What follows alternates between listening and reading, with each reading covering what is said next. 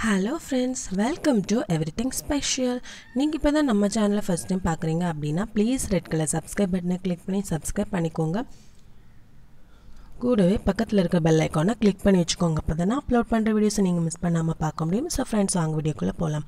So இன்றைக்கி நம்ம வீட் நூடுல்ஸ் எப்படி பண்ணுறது அப்படிங்கிறத ஃப்ரெண்ட்ஸ் பார்க்க போகிறோம். ஸோ அதுக்கு நான் கோதுமை மாவு எடுத்திருக்கேன். ஸோ இப்போ பார்த்திங்கன்னா நான் 2 கப் கோதுமை மாவு எடுத்திருக்கேன். ஸோ இதில் இப்போ நாம் உப்பு எண்ணெய் சேர்த்து நல்லா பிசைஞ்சுக்க போகிறோம். ஸோ நார்மலாக நம்ம கடையிலேருந்து நூடுல்ஸ் வாங்கலாம், பட் அவங்க அதை எப்படி பண்ணுறாங்க அப்படிங்கிறது தெரியாது. ஸோ இது கோதுமை மாவில் பண்ணுறதுனால ரொம்பவே ஹெல்த்தி. ஸோ அதனால தான் நான் வீட்டில் ட்ரை பண்ணியிருக்கேன். ஸோ கண்டிப்பாக எல்லாருக்கும் யூஸ்ஃபுல்லாக இருக்கும். ஸோ இப்போ இதில் நான் 1 டீஸ்பூன் அளவுக்கு உப்பு சேர்த்து அதை நல்லா மிக்ஸ் பண்ணிக்க போகிறேன்.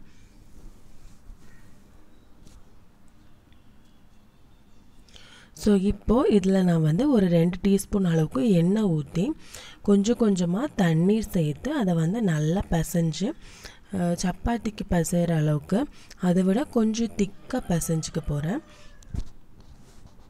ரொம்பவே ஈஸி தான் ஃப்ரெண்ட்ஸ் வீட் நூடுல்ஸ் பண்ணுறது. ஸோ நான் இன்றைக்கி அதோட ரெசிபி அப்லோட் பண்ணல, ஜஸ்ட் அந்த நூடுல்ஸ் மட்டும் எப்படி பண்ணுறது அப்படிங்கிறத நான் அப்லோட் பண்ண போகிறேன். நான் ஆல்ரெடி பேக்கெட் நூடுல்ஸ் எப்படி பண்ணணும் அப்படிங்கிறத நான் அப்லோட் பண்ணியிருக்கேன். அதே மெத்தடில் நீங்கள் இதை பண்ணிக்கலாம். ஸோ நான் லிங்க் டிஸ்கிரிப்ஷன் பாக்ஸில் கொடுக்குறேன், நீங்கள் அந்த வீடியோவை செக் பண்ணிக்கோங்க. இப்போ பார்த்திங்கன்னா இந்த மாதிரி அளவுக்கு நம்ம நல்லா பிசைஞ்சிக்கணும் பாருங்கள்.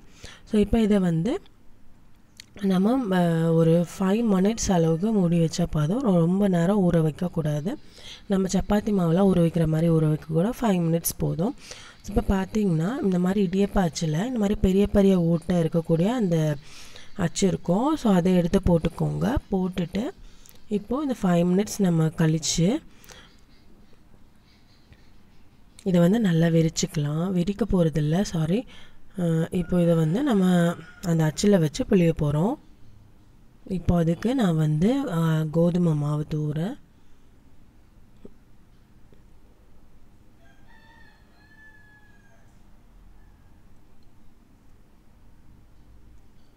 இப்போது அந்த அச்சுக்குள்ளாடி அந்த மாவை உள்ளாடி போட்டுட்டு இப்போ நம்ம பிள்ளையை ஸ்டார்ட் பண்ணிக்கலாம். நான் உங்களுக்கு பொறுமையாக காட்டுறேன் பாருங்கள் எவ்வளோ சூப்பராக வருதுன்னு.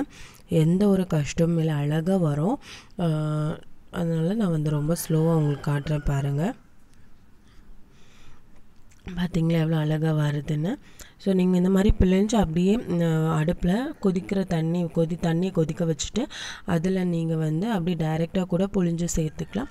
இல்லைனா இந்த மாதிரி தனியாக புழிஞ்சு வச்சுட்டு தண்ணி கொதிக்க வச்சதுக்கப்புறமா அதில் போட்டுக்கலாம். ஸோ இப்போ நான் உங்களுக்கு காட்டுறதுக்காக இந்த மாதிரி உங்களுக்கு நான் இங்கேயே புழிஞ்சு காட்டுறேன் பாருங்கள். ஸோ இது ஒட்டாமல் அப்படியே அழகாக வரும். ஸோ பாருங்கள், இப்போ நான் அது மேலே கொஞ்சமாக மாவு தூவியிருக்கேன் ஒன்றோட ஒன்று ஒட்டாமல் இருக்கிறதுக்காக.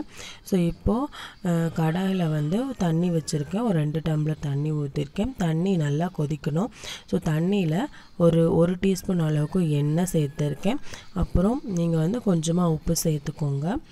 ஸோ அதுக்கப்புறம் இப்போ பார்த்திங்கன்னா தண்ணி நல்லா கொதிச்சிருச்சு. இந்த ஸ்டேஜில் நம்மளோட வீட் நூடுல்ஸ் நம்ம பண்ணி வச்சுருக்கக்கூடியதில் போட்டுடலாம். ஸோ நல்லா கொதிச்சிச்சு பாருங்கள் எவ்வளோ சூப்பராக இருக்குன்னு. ஸோ கண்டிப்பாக ட்ரை பண்ணி பாருங்கள். ஸோ இதுதான் நான் லாஸ்ட்டாக பண்ண வீட் நூடுல்ஸு. நீங்களும் உங்கள் வீட்டில் ட்ரை பண்ணி பார்த்துட்டு உங்கள் ஃபீட்பேக்கை எனக்கு கமெண்ட்ஸ் செஷனில் சொல்லுங்கள். இந்த வீடியோ பிடிச்சிருந்தா லைக் பண்ணுங்கள், உங்கள் ஃப்ரெண்ட்ஸ் அண்ட் ஃபேமிலி மெம்பர்ஸ்க்கு ஷேர் பண்ணுங்கள். தேங்க்ஸ் ஃபார் வாட்சிங். Take care, bye bye.